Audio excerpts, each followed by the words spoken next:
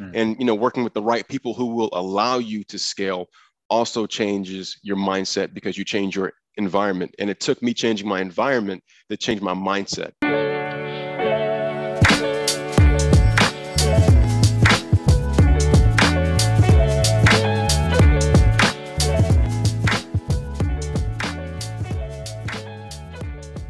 So before we get into the topic, so a little background story. So me and Nate here, we met this year, Thanksgiving.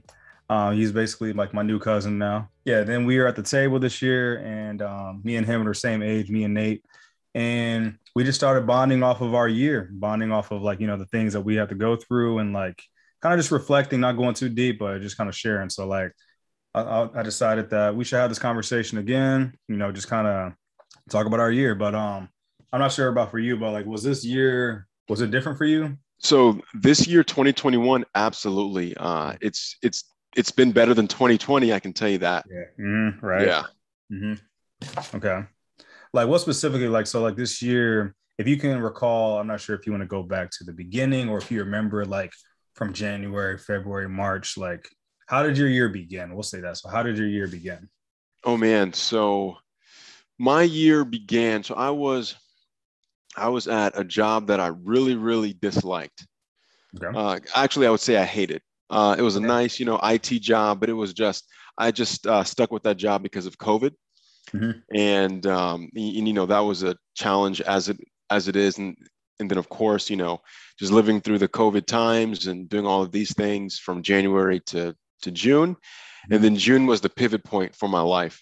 I got a nice new job, relationship change, financial change, everything just kind of hit all at once Mm-hmm. in the positive, and it just worked well in my favor, and it just reshaped my entire year where I Mm-hmm. was able to have a truly positive outlook on what's to come moving forward. So Mm-hmm. 2021 has been treating me well so far.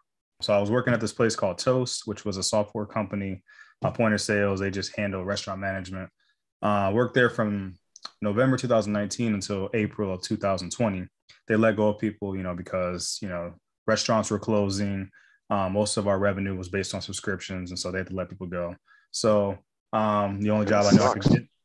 Yeah, it happens. But I saw it coming. Like I knew like a month. I was like, this isn't going to work out. I just I kind of knew it. And so I was just like, all right, going to go back to FedEx. And so I don't like FedEx, but it gives me a lot of time to reflect. And so I worked at FedEx for about 9 months, 6 days a week, saved a lot, bought a bunch of stocks. I think I told you the story before. I just stayed there until January. So basically from April 2020 till January of this year, then I left. And so this year was like my first year stepping out and just, I don't know, just taking, a leap of faith, understanding that there are some things that I want to do. And I know that a lot of people, when you do something that, it's not necessarily popular or, it's not the norm, people kind of, I don't know. I'm not sure if you get this as well, but like if you're doing something that's different or you have a different mentality, it's almost an attack on other people sometimes. I'm not sure if you feel that way.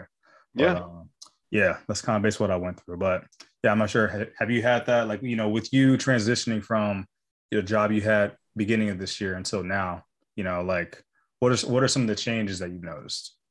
Oh man. Oh, I can go into that for a while. So with the company that I left, I'll tell you, kind of what happened. So me at my age beat up a multi-million-dollar company.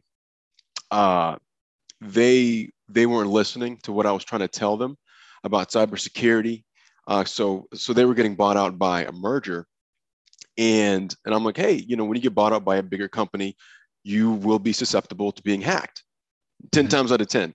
And they got hacked prior to me getting there. And then when I got there, I helped the company avoid 2 major hacks for their financial department. And I saved the company $10 million throughout the entire process of me being there for only a year. So I had to, beat up a CEO who's making, over 400K a year.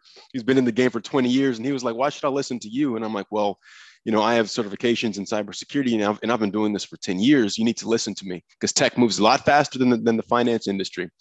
So after beating up on the CEO, the CFO, and, several other executives, they finally got it.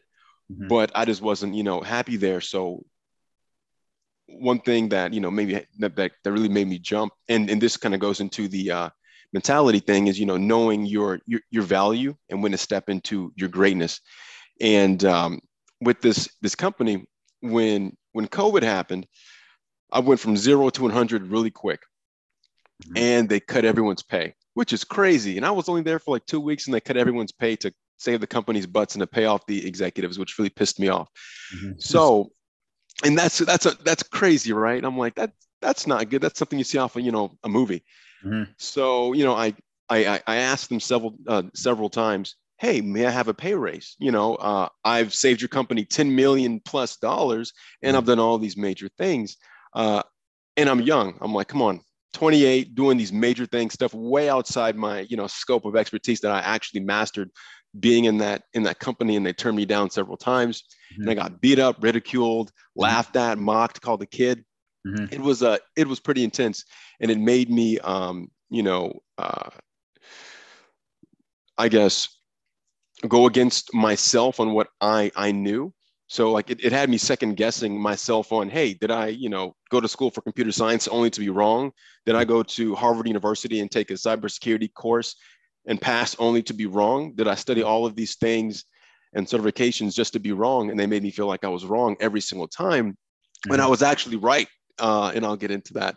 So going through getting mentally beat down and then seeing that, wait a minute, this company has it wrong, I have it right. And I've asked bigger companies like Dell, Deloitte, Barclays, hey, how did your IT guys, or like, how would they handle something that happened like this? And they were like, exactly how you did, man. So Mm-hmm. you're good. So that kind of, gave me a boost. So Mm-hmm. after, kind of going through, going through that fire Mm-hmm. and coming out with a positive note at this new company, and this new company is fantastic. They're like, dude, you're awesome. Mm-hmm. I I had to re-step into my greatness by, figuring out, hey, I do have, or I I can add value, and I do have a lot of value to offer. And being at that company really beat me down, and I forgot who the heck Nathan Peoples was. Mm-hmm. That's the thing. This company made me forget who the hell I was. And as soon as I left, I jumped into this new company, and they were like, we know exactly who you are. We want you to come here. We'll pay you whatever it takes to get you out of that company into ours, because you have IT skills, director skills. We know your value, and we're willing to compensate that and give you a peace of mind and a work balanced life, so you can actually enjoy your life and live the life you want to live and be happy, and have weekends off. So after that, it just made me reassess what I need to do and prioritize. And that came with a mindset shift on, oh man, I got to work, and not optimizing and maximizing, to a new shift where, hey, I got to optimize, maximize based on, my performance and how well I do, so I can scale.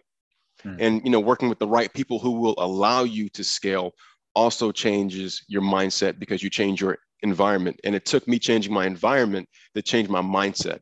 Because when I was at that last company, it was a toxic environment, toxic mindset. It got to me, and got to pretty much everybody.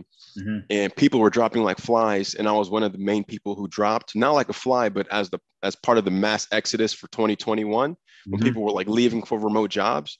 I was a part of that historical movement, and I just left to bigger and brighter things. And I've been happier ever since. And it started with that, shift of, I value myself enough to walk away from a crazy situation like that to a positive outcome. That was beautiful.